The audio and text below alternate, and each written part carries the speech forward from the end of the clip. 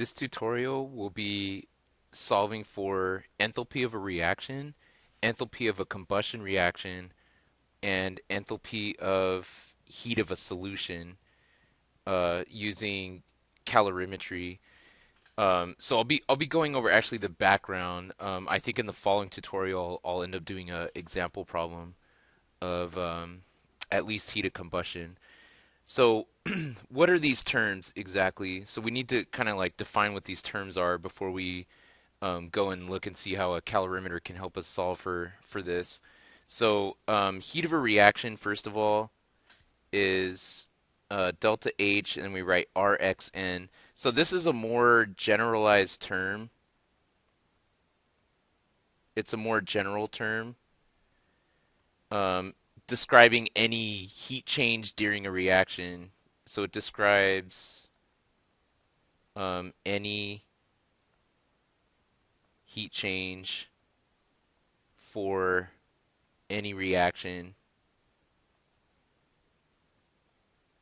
and they it's the number that you put after a chemical reaction. So if you write H2 gas burning in O2 gas, this creates water vapor and it releases heat. So we write delta H and then some number, okay, kilojoules. Okay, this right here is delta H RXN, the heat exchange that happened in the reaction. So then what is delta H COMB? Heat of combustion. So this is heat of combustion.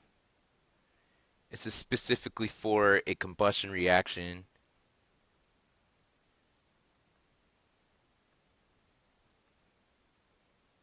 Specifically for a combustion reaction. So, for example, if you burn methane, O2, CO2 plus H2O, balancing this, we have a 2 there, 4 oxygen, so you need a 2 there. And delta H here would be negative 890 kilojoules. So this right here is, since this is a combustion reaction, you have a fuel and it's burning in oxygen. That's what this is. Burn in oxygen. And your products are CO2, H2O. So these are so common that they have their own name. So this is the heat of combustion. So if you read a problem and it says calculate the heat of combustion for this reaction, they're saying find this number. Okay, and they're just, when they say heat of combustion, they're specifying what type of reaction it is, that it's something is being burned. And this is always going to be exothermic, okay, because heat's released during combustion reactions. Now, heat of solution is delta H SOLN. This one is, these are for reactions or dissolving processes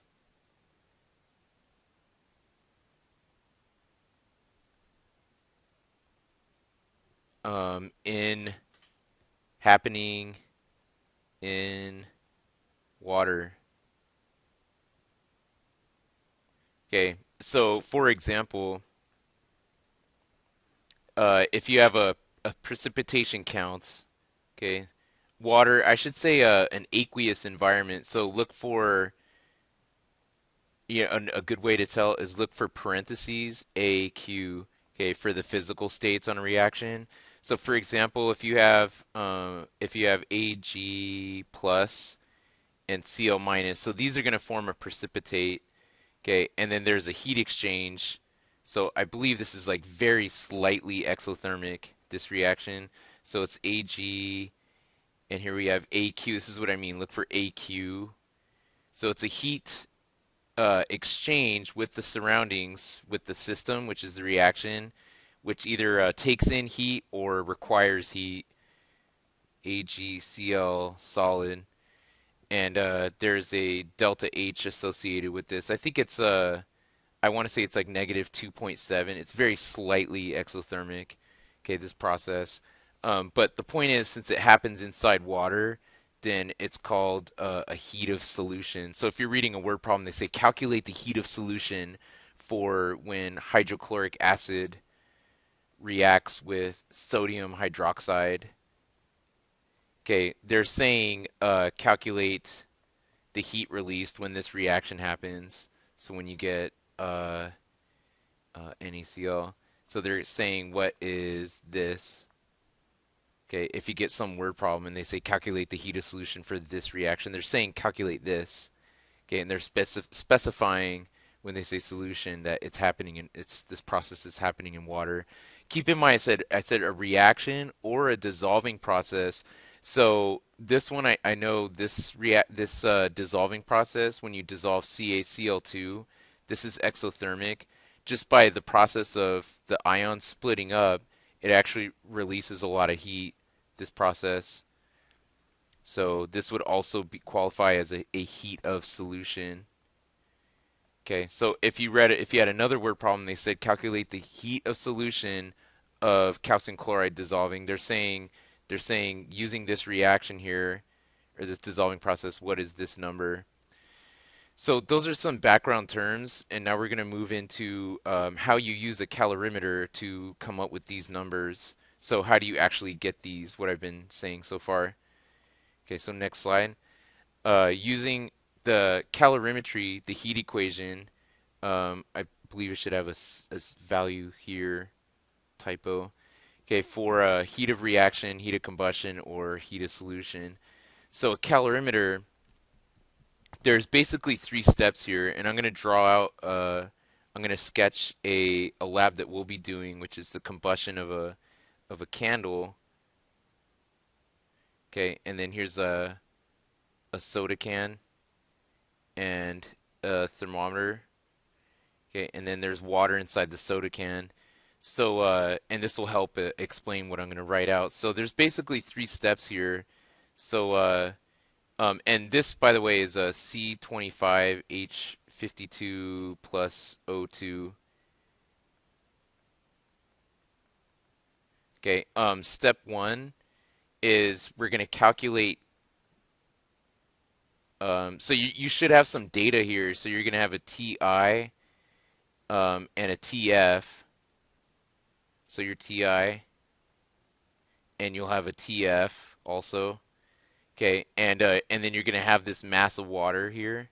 So you have mass, and you know what? It's filled with water, so we know the heat capacity of water is 4.184. So we know that number, joules per gram times Celsius, and then we could calculate Q if we just watch the thermometer when this is heating. So calculate heat of the calorimeter. Part of the calorimeter is actually the soda can itself, the aluminum. So that's why we don't necessarily call it the heat of the water. We're going to say Q of cal. So, and cal represents the calorimeter, which includes all of the surroundings. So that's the first step. Is we're going to use that and use the heat equation to do that. So we use Q equals mc delta T, and uh this is for, let's see. Okay, this is almost always when you're using water. Okay, there's another type of calorimeter called a bomb calorimeter, which actually um, the mass is included with the value for C. It's already been like incorporated in the heat capacity of the calorimeter. So the equation for that, this is for a bomb calorimeter, and C is actually for the entire calorimeter.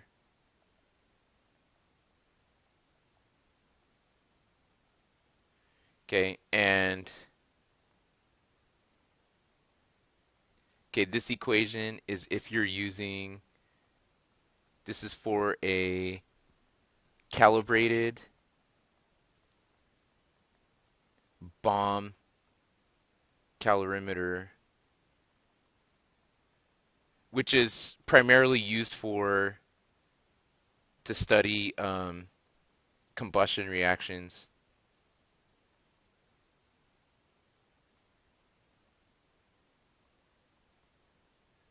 Okay, and you'll see some examples of using those in class. I mean, we don't have a bomb calorimeter in class, but you'll see some from the textbook, like on the end of the chapter problems. Okay, so this is no. Okay, notice that we're getting the heat. Step one is the surroundings. So we could like make a kind of like a overlying theme for step one is you're calculating the heat of the surroundings. That's what the calorimeter does. We need to put it, that's this right here. This is the surroundings. Okay, we need to put this in terms of the system, which is step two. Okay, because we want the heat of reaction for the system. We want it for this chemical process that happened. So that's step two is we apply, and this is what allows this whole thing to be possible, is we apply the first law here and put Q in terms of the the system or the chemical process that happened. So basically, if it's exo, so if your calorimeter absorbed heat, then you flip the sign, and so if that heat change was positive, then you flip the sign to put it in terms of the system, and you make it negative. So you go Q of the actual reaction. Okay, if the delta T, so this is if delta T for the surroundings was positive. If delta T is negative, it was endo.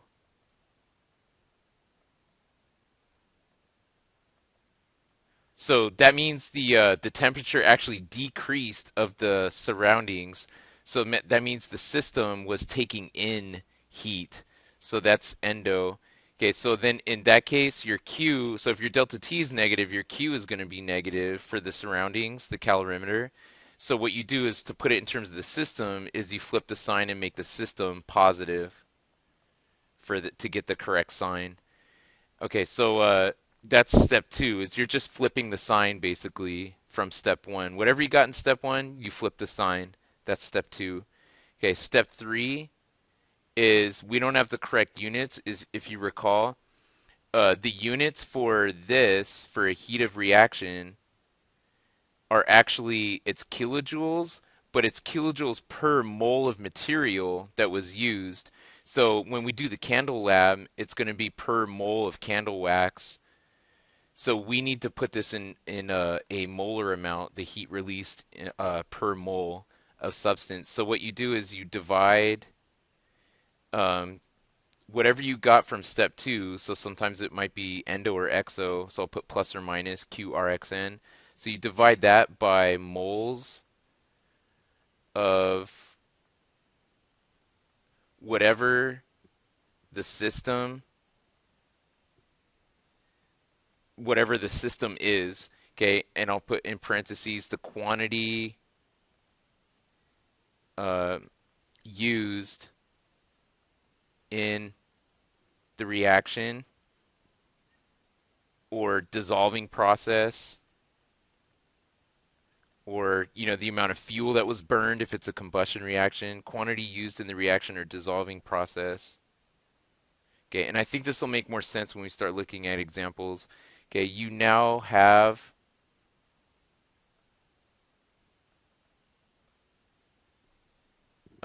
delta H RXN, delta H combustion, or delta whatever process that you're studying, or delta H of the solution. Okay, lastly, this is sometimes you might need to do this. The last thing to do is you write a balanced chemical reaction and multiply delta HRXN by the coefficient. Okay, this is if the problem asks to do that. Okay,